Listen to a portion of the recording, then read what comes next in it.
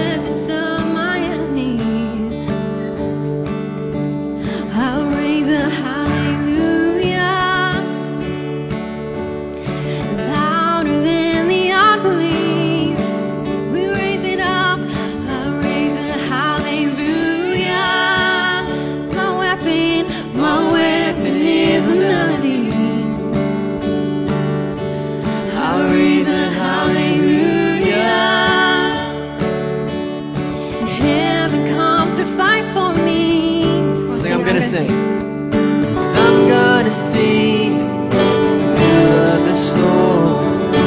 Louder and louder, you're gonna hear my praises roar. Oh, up from the ashes, hope will arise. 'Cause death is defeated, the King is alive. I'll raise a hallelujah with everything inside me. I'll raise a hallelujah when I will watch the darkness flee. I'll raise a hallelujah in the middle of the mystery.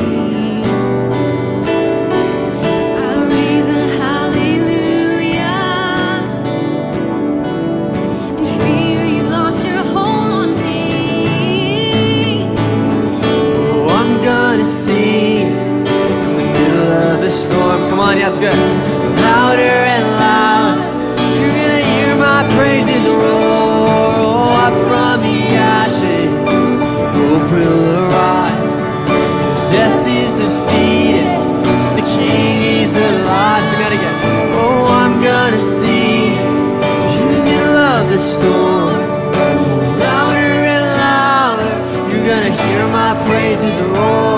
Oh, up from the ashes, hope will arise. 'Cause death is defeated, the King is alive.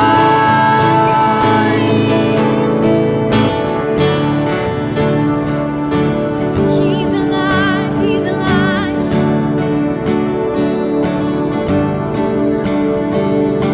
Sing a little louder, Now you sing a little louder. sing a little louder, Oh, sing a little louder. sing a little louder. Sing a little louder. Oh, sing a little louder, Oh, sing a little louder. sing a little louder. In the presence of my enemies. Oh, louder than the unbelief. Sing a little louder. My weapon is a melody. Oh, sing a little louder. Heaven comes to fight for me. Oh, Sing a little louder. in the presence of my enemies. Jesus, sing a little louder. Oh, louder than the unbelief. Sing a little louder. My weapon is a melody. Oh, sing a little louder. Heaven comes to fight for me. Sing a little louder.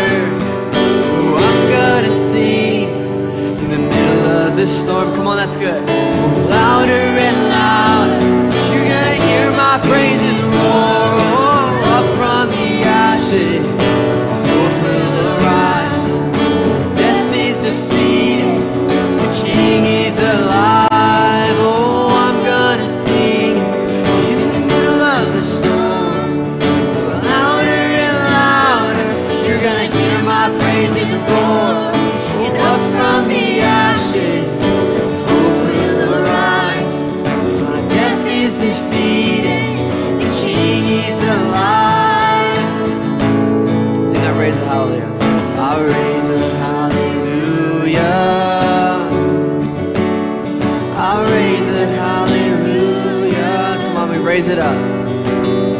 I raise a hallelujah.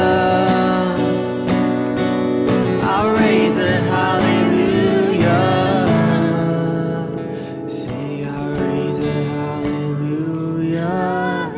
I raise it up, God. I raise a hallelujah. And I raise a hallelujah. I'll raise a hallelujah.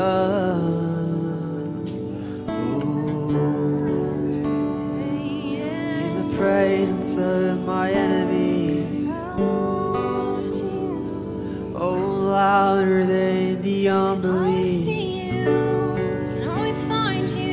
My weapon is a melody.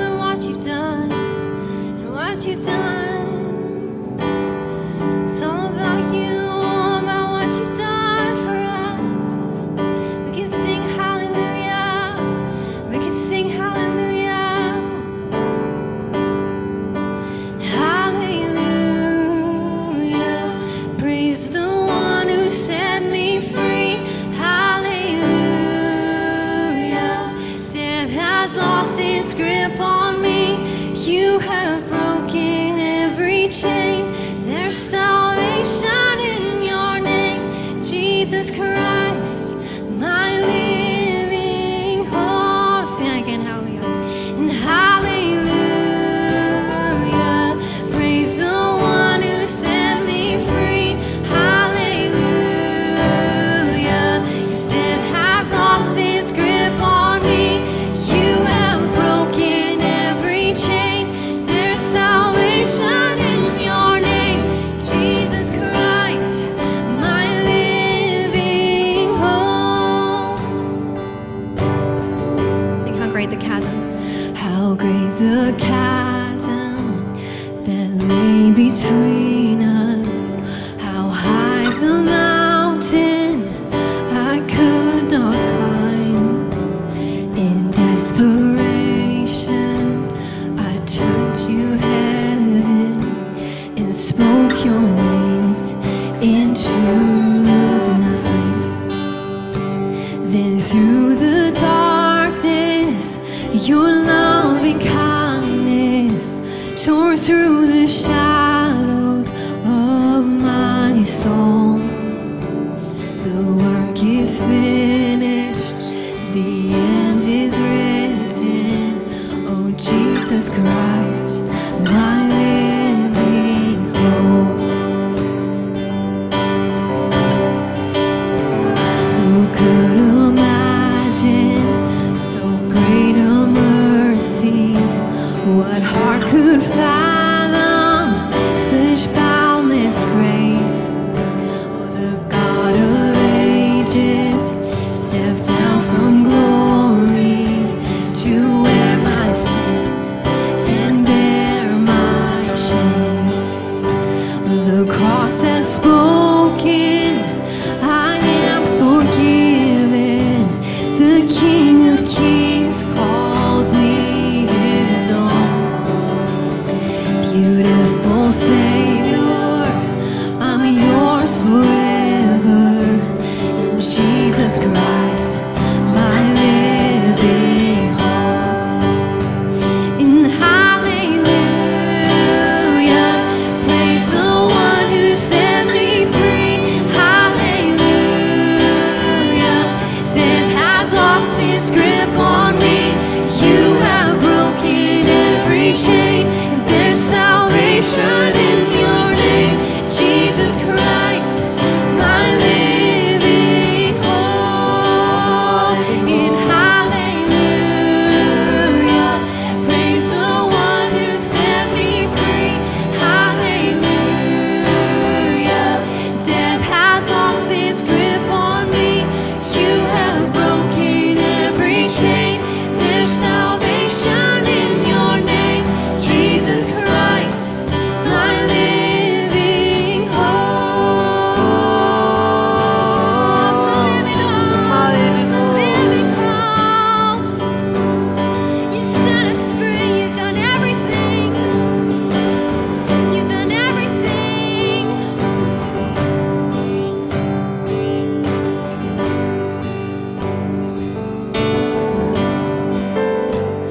Then came the morning that sealed the promise.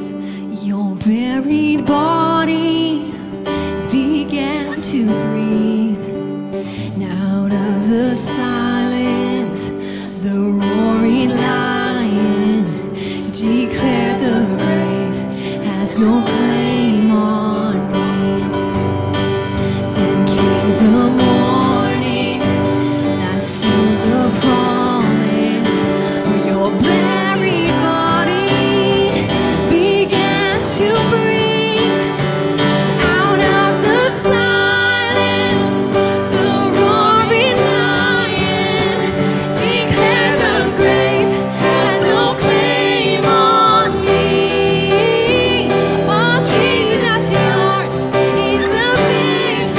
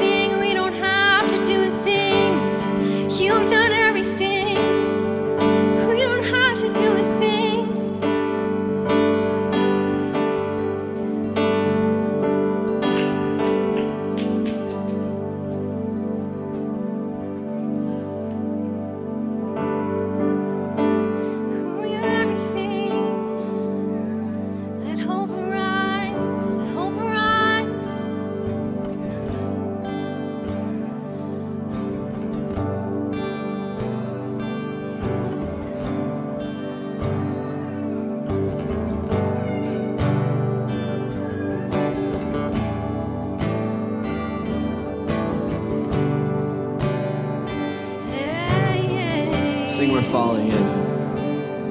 We're falling into deeper waters, calling out. After who? After you, Jesus. Oh, and we're walking into deeper waters, walking after you. Sing that again. We're falling into deeper waters, falling after you. We're walking into deeper waters, going after you.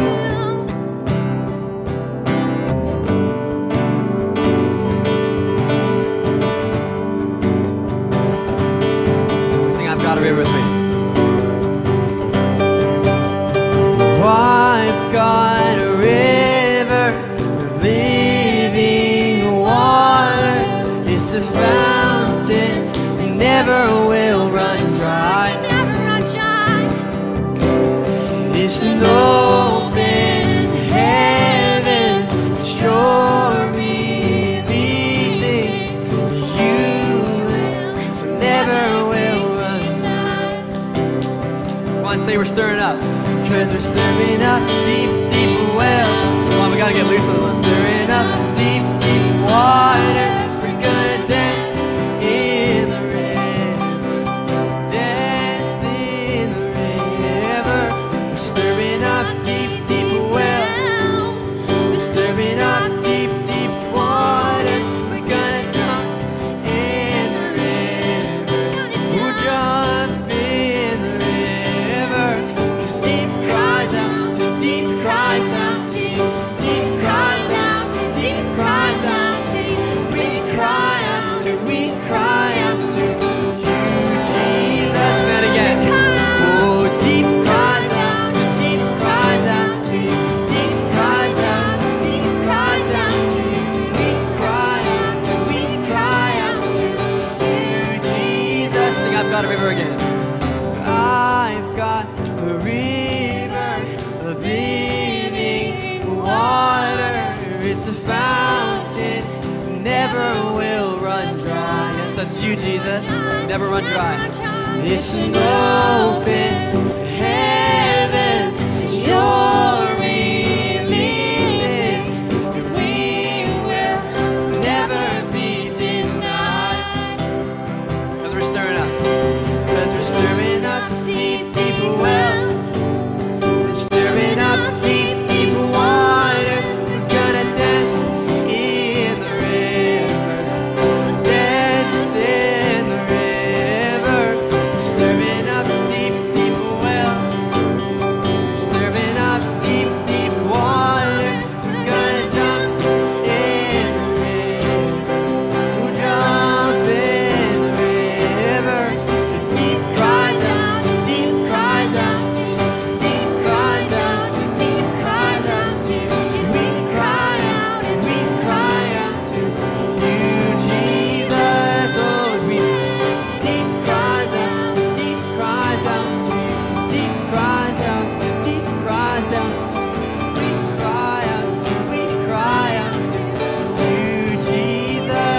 Falling again.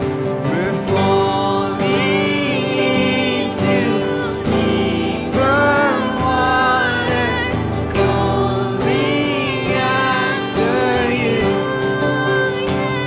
Oh, we're walking into deeper waters, going after you.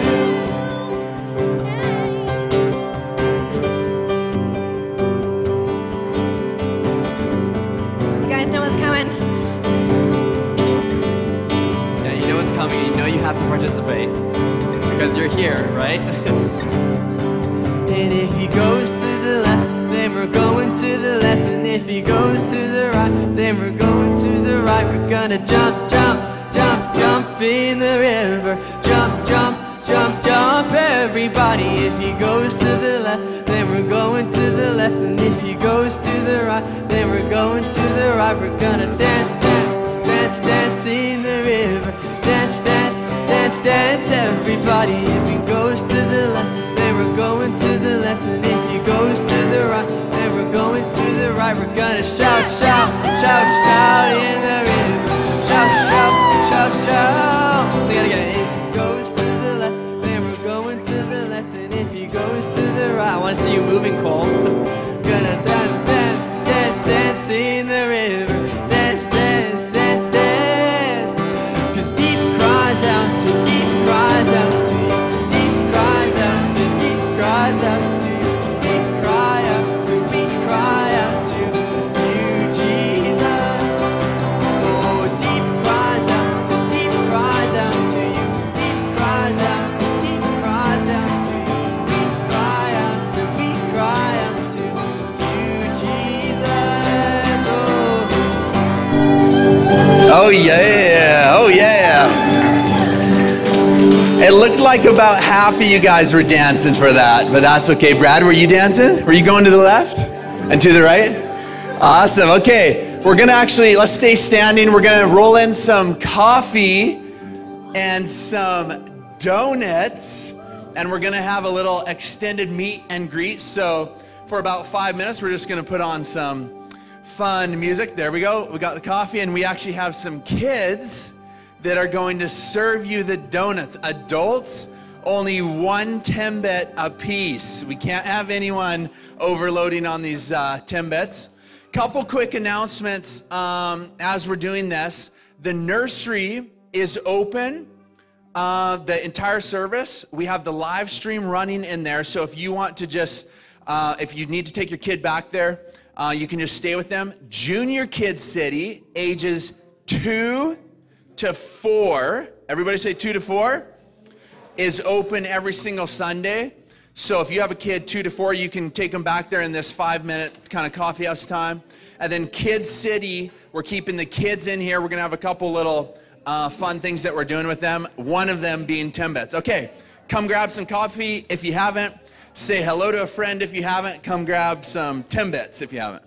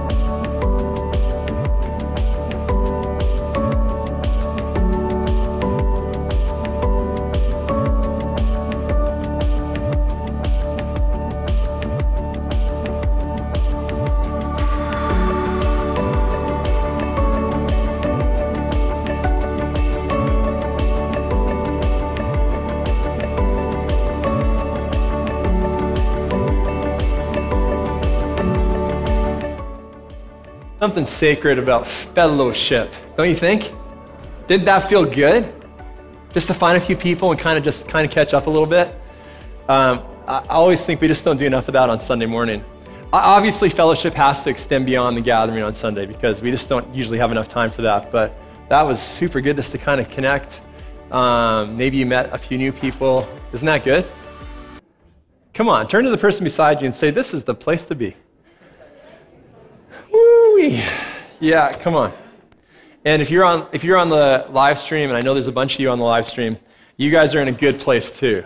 And we're glad you're there, and it's a good day to be alive. Come on. It's a good day to be alive. I want to not finish up. I realized I'm not going to finish it up as we were worshiping today. A topic that we kind of jetted into last week really briefly. Wasn't last week just a party in here? If you were here, come on, or maybe you were on live stream. And we just got to watch people get baptized. We got to hear some crazy stories of what God is doing. And make no mistake, you guys, come on. God is doing things in this day, in this season that we're in, and we celebrate that. Okay, so let me just make a couple quick, I know Jimmy already made a couple quick mentions.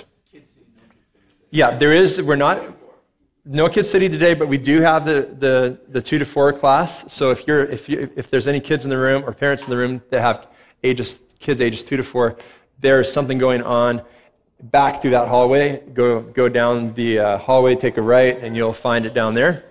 And so a couple things really quickly by way of just announcement, and then I want Tiana to kind of get ready here on the keyboard too. Are you ready to do this, Tiana?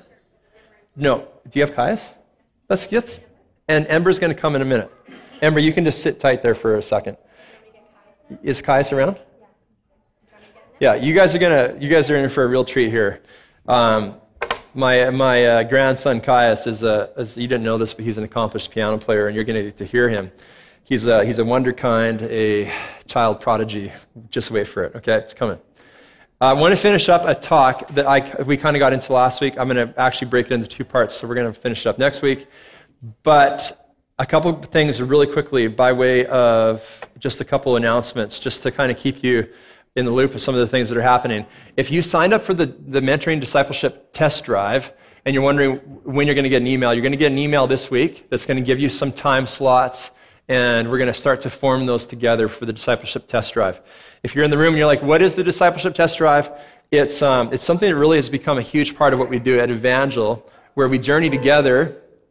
Not yet, Caius, not yet. He's just so eager. He's been practicing all week. Where we journey together in clusters of about 10 to 12, and we learn what it means to be a disciple of Jesus, to walk with God. That's what the test drive is all about, to test that out over 4 weeks. So you can easily sign up to see one of the QR codes if you're still interested. This is not an opportunity that's going to end. It's going to be available before you all year. So if you're in a season right now, you're like, that just doesn't fit my calendar, my schedule, then that's totally fine. Maybe it will in a month, or maybe it will in the new year. So that's totally cool. But you can just check the QR codes around the building. Secondly, I wanted to give you guys just an update on Ron Riedel. So Ron Riedel is a part of our community. Ron is at home right now watching the live stream and has been battling ALS for the last 11 years. He has outlasted every prediction of how long he would live. And so Ron, we just want you to know that we're praying for you, and this house is standing with you. And I wanted to give you guys an update that it has been, the last 2 or 3 weeks have been very difficult. And among other things, Ron experienced a heart attack, has organs are in not good shape. And so I know a lot of us have been praying for him, and this is a time to dig in. You know what? We still believe that God can work a miracle of healing in his body, and so we're praying to that end, and we're just speaking life and hope over him. So we just want you to know that too, Ron, as you're listening this morning, that we're speaking life over you, and we're believing that God's still working in this crazy season that you're in. Okay, so that's just a bit of an update. And I wanted to do that. If you're new this morning with us at Evangel, then we want to just give you a mug, one of these guys right here, so you can go to the coffee bar after the service, and we'd love to meet you and give you one of these epic mugs. You should always be using your Evangel mugs, everybody. Come on, and if you don't have one, ask yourself why you don't have one. And if you're saying, nobody offered me one, ask and you shall. Pay and you shall find. No, I'm just kidding. It all depends on how much we like you, I guess, in terms of the price for the mic. Okay, this is going to be good. Okay, let me just, a couple verses really quick. I want to say this. The greatest gift you could ever develop in your life through Christ is talked about in this passage, Hebrews 10, verse 19 to 24. I'm going to read it. And the Hebrews writer says this, "And so, dear brothers and sisters, we can boldly enter heaven's most holy place." Isn't that a crazy statement? We can boldly enter heaven's most holy place because of the blood of Jesus. By his death, here it is again, Jesus opened a new and life-giving way. Is that up there? It is. He opened a new and life-giving way through the curtain into the most holy place. And it's going to go on. And since we have a great high priest who rules over God's house, that's Jesus, listen to this again. Let us go right into the presence of God with sincere hearts, fully trusting him. This is unpacking the gift that we have through Jesus, that we can actually, here it is, enter boldly into heaven's most holy place. We can enter this new and life-giving way that Jesus has made possible for us. We can go right into the very presence of God. This is the biggest gift afforded you and me because of what Jesus did for us on the cross, that we can actually come boldly before the throne of grace. We can actually walk with God in intimate relationship. It's insane. Now, if you've been in church all your life, you're like, well, of course, this is kind of the way it goes. But let me tell you, this is a great, great mystery that we unpack day by day in our lives, that we actually get to walk with the God of the universe in a friendship, okay? And then in Jeremiah chapter 9, verse 23 to 24, you'll recognize this passage. "Thus says the Lord, let not the wise man boast in his wisdom," right? Let not the wise man boast in his wisdom. Why would the wise man be able to boast in his wisdom? Why would he boast in his wisdom?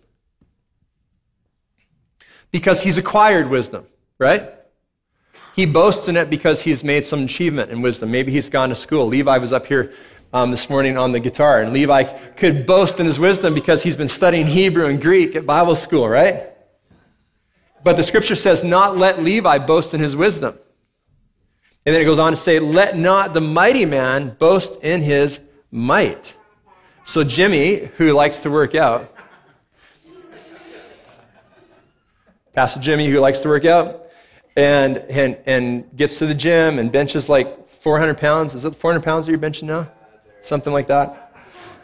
Yeah, Ian's laughing. No. Because they see each other in the gym. And why would Jimmy be able to boast about his might? Well, because he's been working hard, right? And he's had some achievement there because of his hard work and his discipline and his routine. He's very disciplined in his working out. So he should rightfully be able to boast in his accomplishments there. But the scripture says, let not Jimmy boast in his might. It goes on to say, let not the rich man boast in his riches. Who would I want to pick on here now?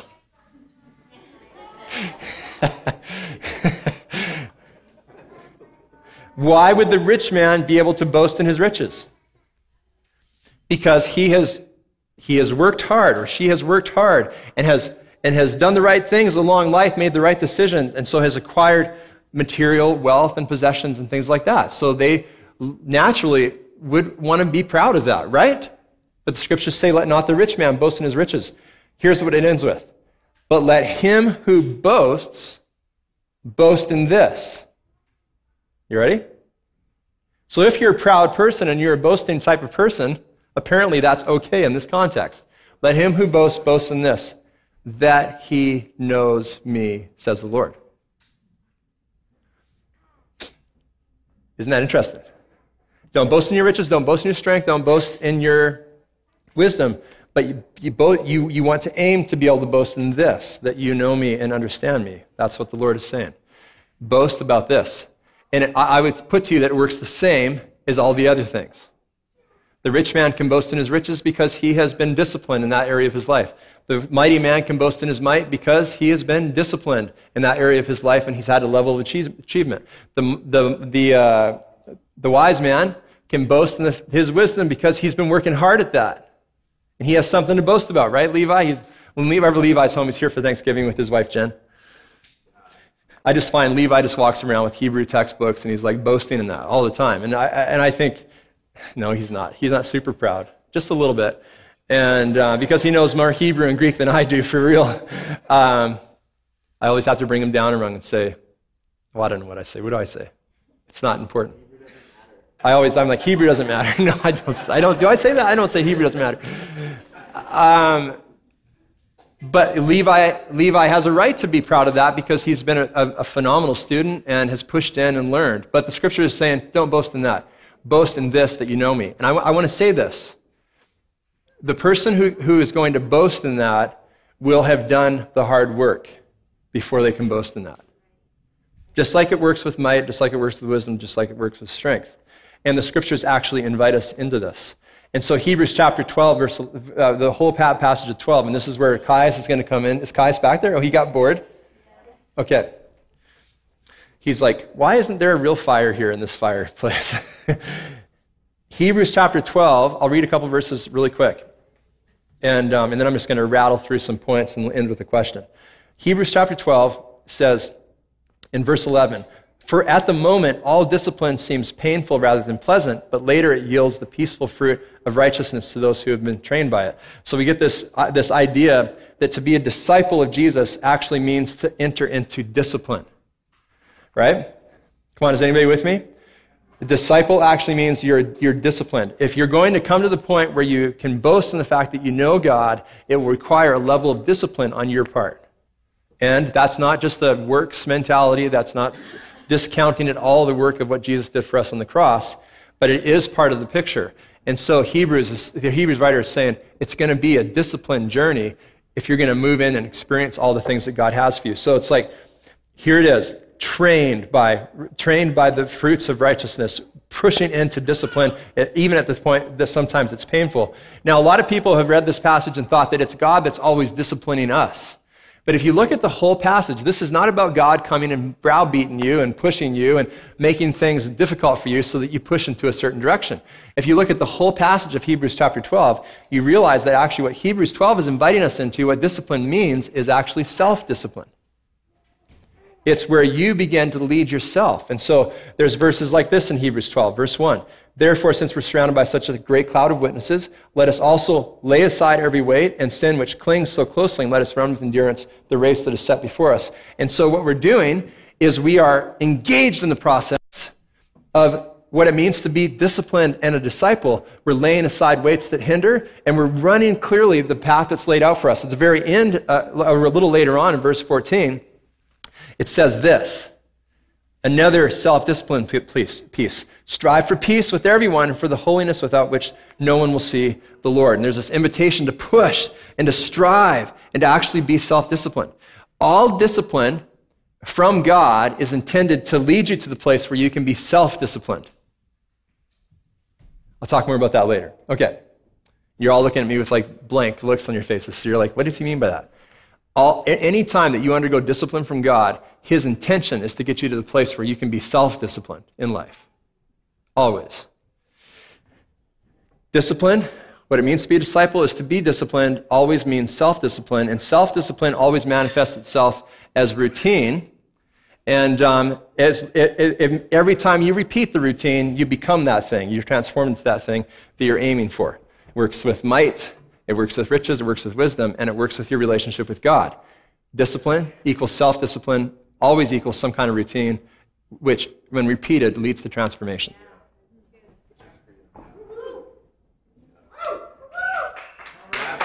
Do I what I have to do to get like, you guys, okay, I'll do it then. I'll do it. Okay, so let's have Caius at the piano here. I want to just show you Caius, his great skill. This is Tiana is Caius' mother. He's going to let him set up the keyboard first. Okay. He's just got to get the buttons right. Okay, here we go. Okay, Caius, can you play us like a song? He's like, I got to get the pads on right and stuff. You can see him, he's working at the buttons and stuff. He's very experienced at this. Oh, did you hear that? Is that fluke? Okay.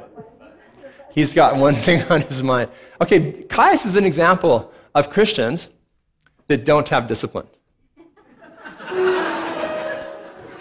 I know this is going to come as a big surprise to you, but he doesn't practice a lot.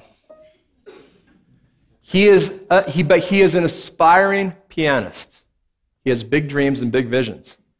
But it doesn't ever translate into the fact that to be a disciple of anything, including piano, like, and Caius, I'm not meaning to preach at you here. I hope you don't feel bad about this. Maybe a little conviction would be good. He's also aspiring to be a singer. Is that for him to go from his dream of being a piano player to experiencing the realization of that is going to involve a process. And it will probably start with discipline. And by that I mean his mother will discipline him. Okay. Yeah, he's still working at it. Tiana will discipline him with the end goal of him learning to be self-disciplined with the routine. What does the routine look like, Tiana? Maybe we should pull Ember up here. Should we pull Ember up? Come on, let's give it up for Ember. Yeah, come on, let's give it up for Ember. Papa's super proud of Ember because she is becoming a piano player. And Ember also has a vision, and it's actually turning into discipline now. And so Ember, can you just tell us like what you have to do every day? Like what's your discipline or your routine? What do you do every day to learn to be a piano player? What do you do? Practice. How long do you practice?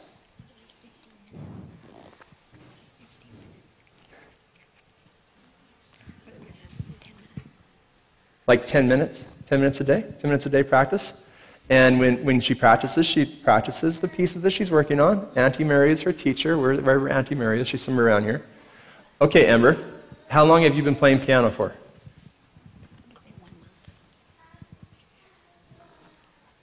You're just being so shy. Is it 2 months? 1 month. Okay, let's see what discipline has turned up in 1 month. Okay, go for it. Amber, let's hear your piece. Are you going to play, is it a Christmas piece, or is it like she's preparing a Christmas song? Come on.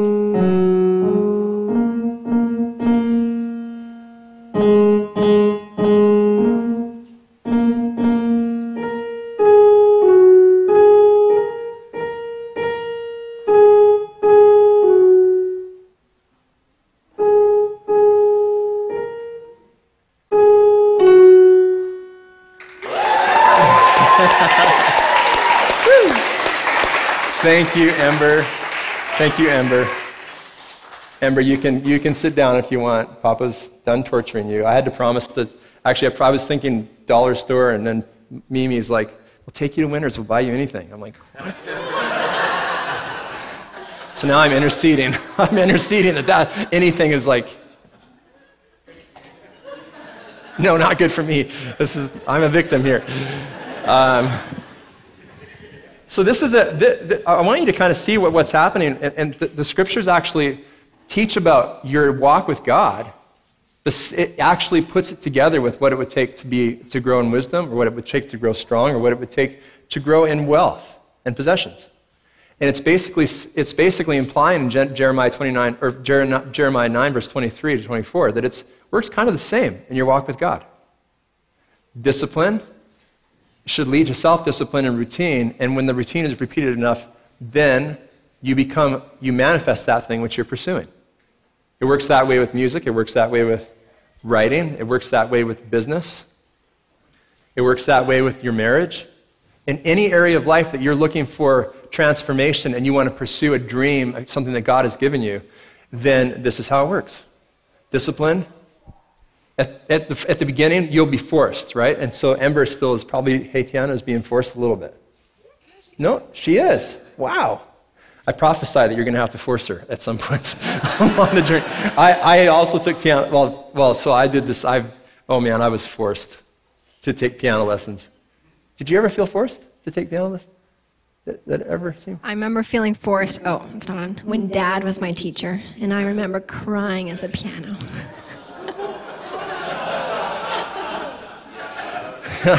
I will readily admit this was not my gift. I would turn. No, you were a very good teacher. I was just super sensitive. Tiana, no, it's okay. I can take it. I remember talking to Mom, and I'd be like, I don't know what I'm doing wrong. Every time I just start teaching her, she's crying. But not just you. Luke would cry, and Jordan would cry, and everybody, Deepak would cry. And it was just like, what am I doing? It's just that.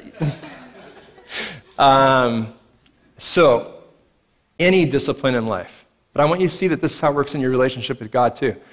What keeps a lot of believers from moving into a place of maturity and life to the full and a sense of sitting in an easy way into their calling. And I want you to see that your calling, I know a lot of us think of calling as some kind of ministry or some kind of dream to pursue, but your ultimate calling, listen to this, your ultimate calling in Christ is to walk with God. If you want to know what your calling is, that's it. Your calling is to walk in the Spirit. Your calling is to walk in step with the Creator of the universe. Listen to me. When that happens, when that comes into place, don't worry, everything else will. I remember my mentor saying to me a number of years ago, he's like, if I can get you to abide in Jesus and walk with Him, everything else is going to take care of itself. Because He has a way of leading you very well when you're letting Him lead you. But it works the same in that discipline. In fact, the song Deep Cries Out to Deep that we just sang comes out of Psalm 42, verse 7. And I've thought of that idea that deep cries out to deep. And it's kind of a mysterious thing. Even as we look at it in Psalm 42, we're kind of like, what does that actually mean? I think partly this is what it means. If you're going to walk into the deep places of God that He has for you to go in relationship with Him in the Spirit, then it's going to come from a very deep place in you. And so the deep place in you is going to cry out in a sense and reverberate with the deep places of God. And that deep place, guess what? Guess what that deep place is? It's the disciplines of life. And in Psalm 42, in particular, the psalmist is going through a really difficult time. He's going through a really difficult season. It's the raise the hallelujah in the middle of the mystery when there's enemies all around. He's going through a really deep time. And there's no deeper place to walk the disciplines of the Christian walk than when you're not feeling like it. I mean, that's a whole preach, and I'll touch on that next week.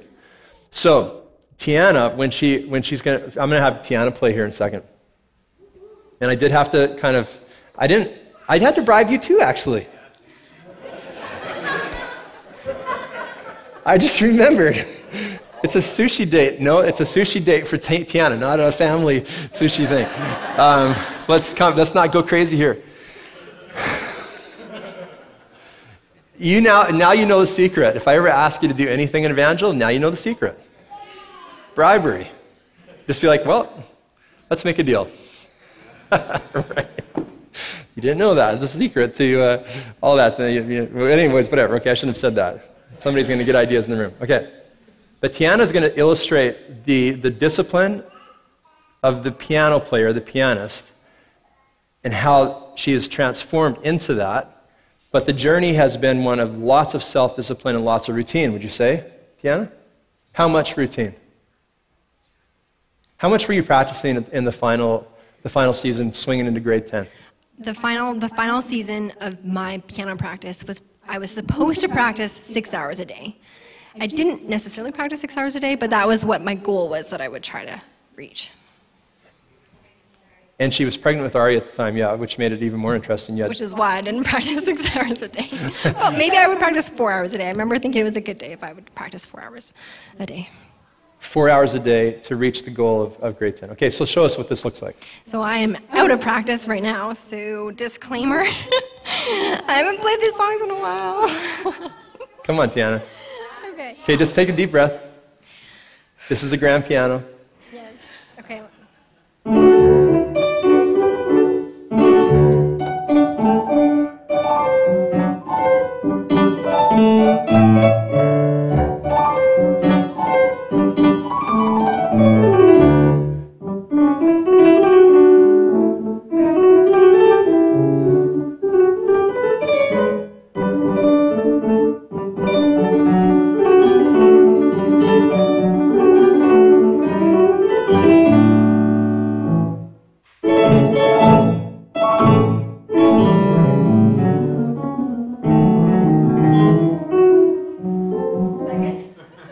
Yes, that's good.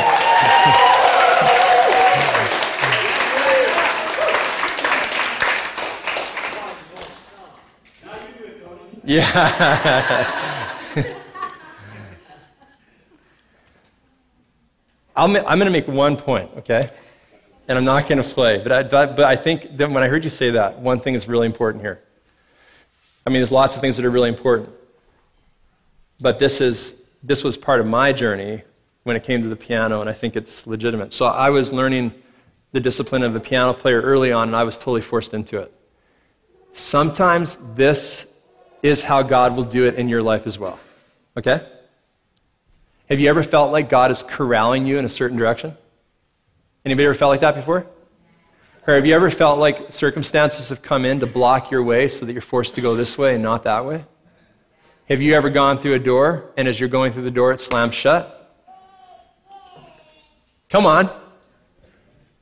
And somehow you know that this isn't just evil at work in your life. Somehow you know this isn't just evil, demonic attack. Somehow you know God is behind this. That is one way to experience discipleship. And I think God loves us enough that he will actually do this in our lives. He actually wants you to walk with him enough that he will actually orchestrate things, difficult things, even painful things, to get you moving in a certain direction. And I knew that playing piano.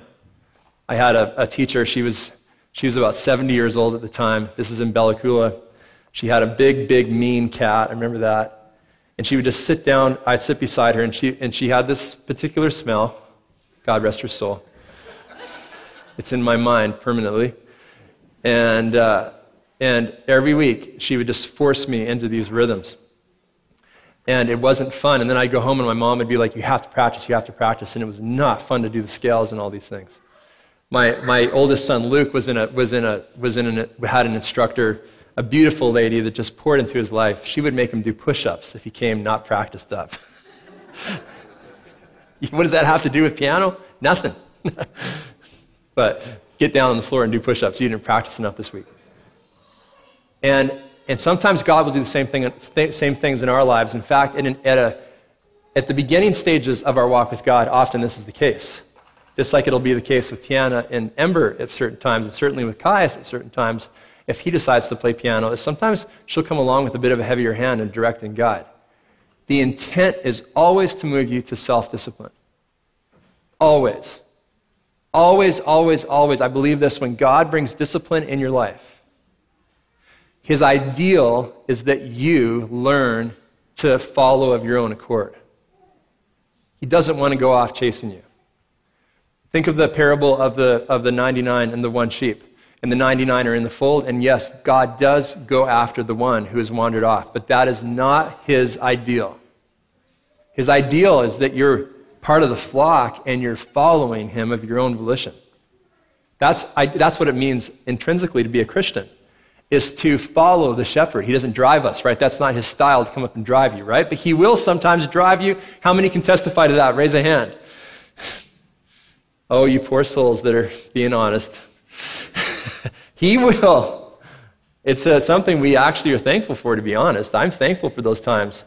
There was a point in my life where God led Sarah and I into, when it came to us stepping into being pastors of a church, it was not an easy push. We actually needed him at that point to drive us. And the way I would describe it is I was like a little eaglet, or a little turkey if you want. No, it doesn't work. Whatever. I was a little eaglet on the side of the nest, and I did not want to step out and fly. And God came into my life like the big old Papa eagle and just went, boom! And I tumbled out of the nest, not able to fly, and discovered that I actually could, but I needed him to do that in my life. Okay, but the ideal is not that. The ideal is when I make the choice. You know this as a parent.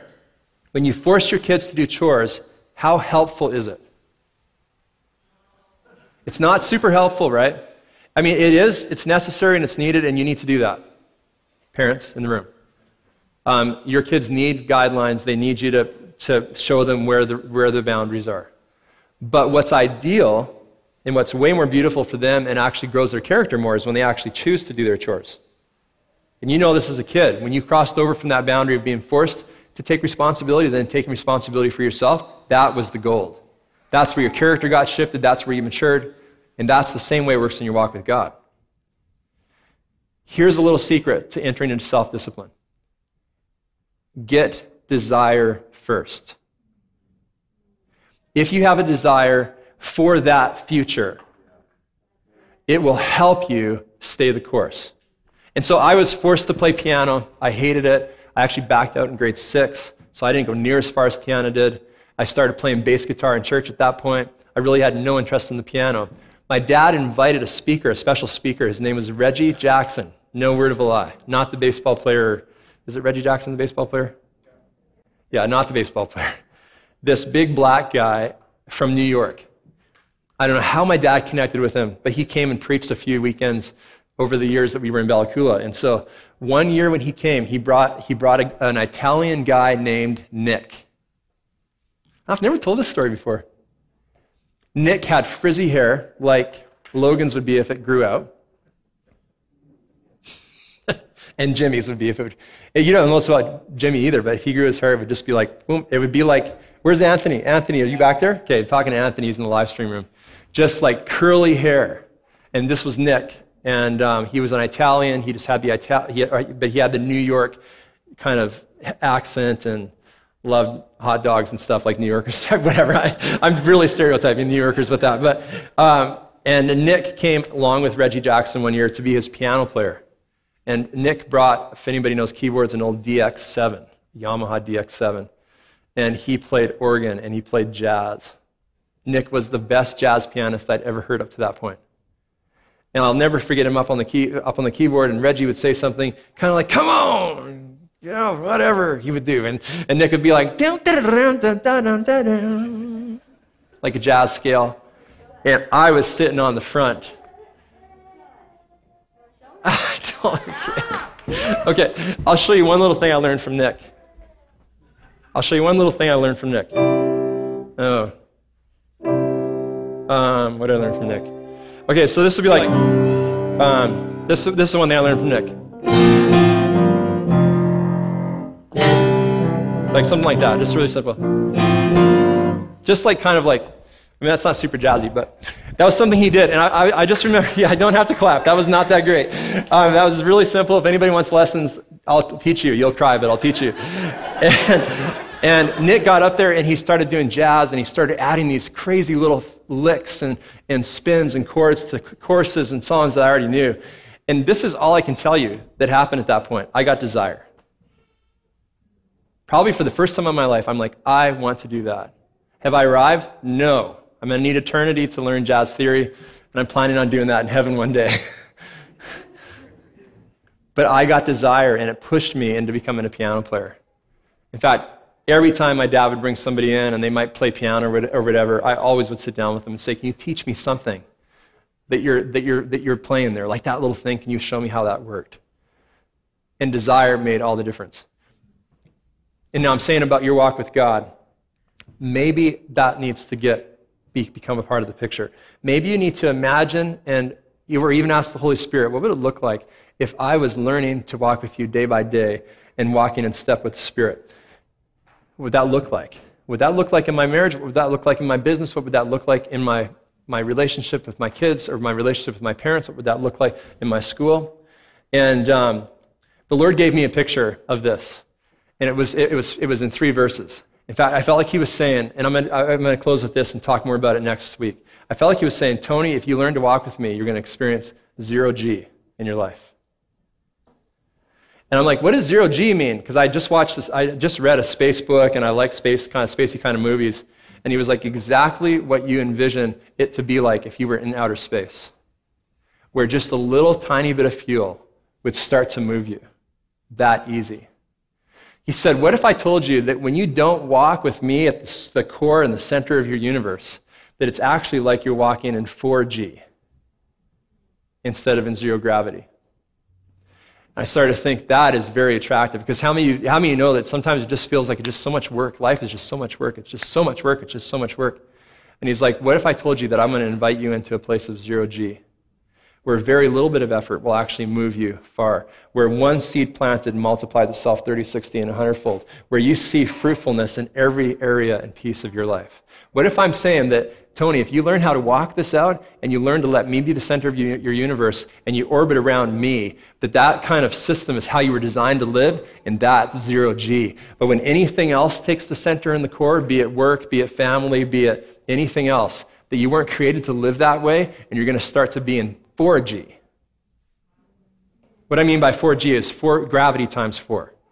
Earth is 1G. I flew with a pilot one time, and he put the plane into 3G. But God's like, if you don't put me in the center and you live something else as the center of your world, everything's going to feel like 4G. That's what I'm talking about by a picture. That's God getting on the piano and saying, hey, I know you don't like piano, but listen to this. It's kind of a jazz scale.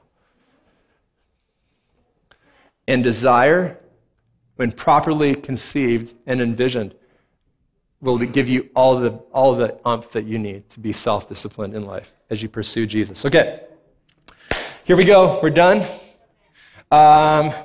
Okay, let's stand together. But don't leave. Don't leave yet. We're not done. Let's just stand together though, and I want you just to go into like a quiet space before God. Just simply open to Him here. Okay, just open to Him right now. We find that God loves to speak to us, and so we're just going to kind of give Him an opportunity to do that. And sometimes He'll just bring a thought back, and sometimes He'll remind you of something that was said. And we just want to just kind of sit there for a second.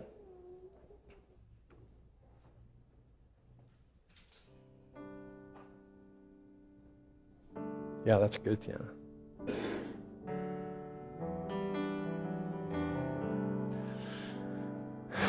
My question was going to be about discipline, and where is the Lord inviting us into self-discipline? And I feel like many of us in the room already feel that and know that this is part of the way forward, and that the Lord is inviting us to put our hand to the plow, is inviting us inviting us into those practices. But I don't feel like that's the question He wants to pitch here. I feel like the question is more about desire.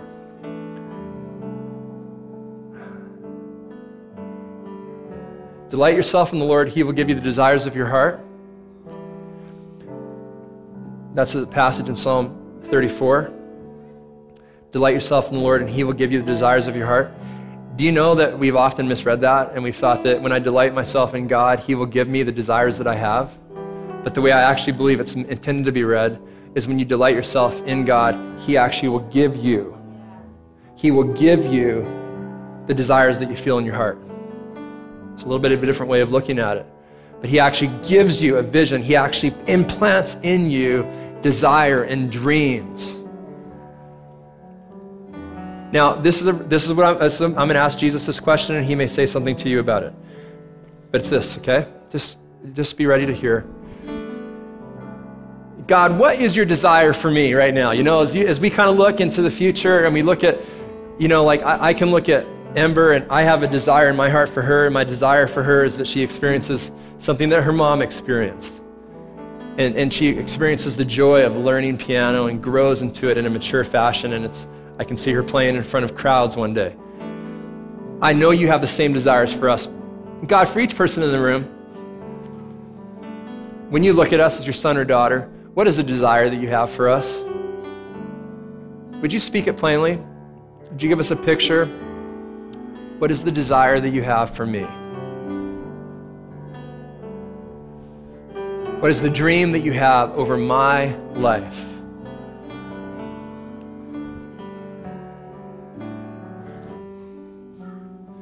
What is the future that you envision over my life?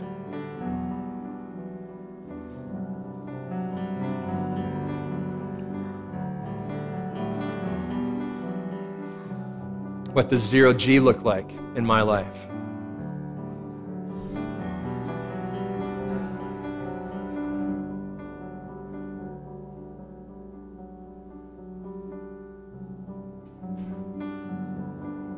What do you want to launch me into?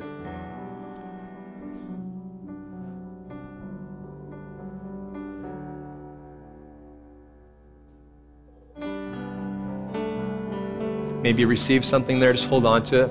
If you didn't, it's totally cool. Sometimes we have to sit on this and just meditate into it, and you might want to give God some time today where you just go, okay, what's your desire for my life?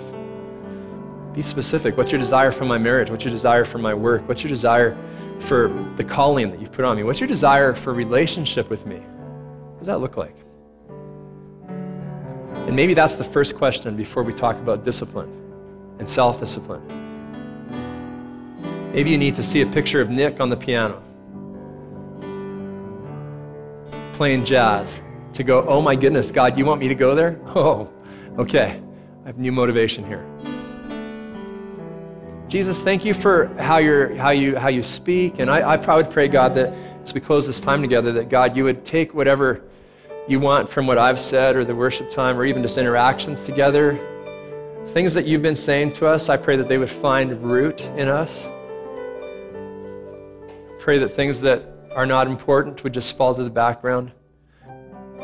We want to have a laser focus here on what you're saying.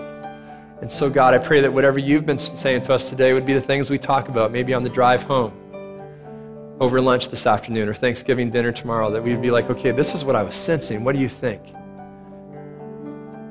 Yeah. Thank you, God, for the vision that you have for our lives. You just have such a good vision for our lives. And I love the way Paul put it, beyond anything we could ask, think, or imagine, is the things that God has in his heart for those who love him, right? They're stored up in his heart.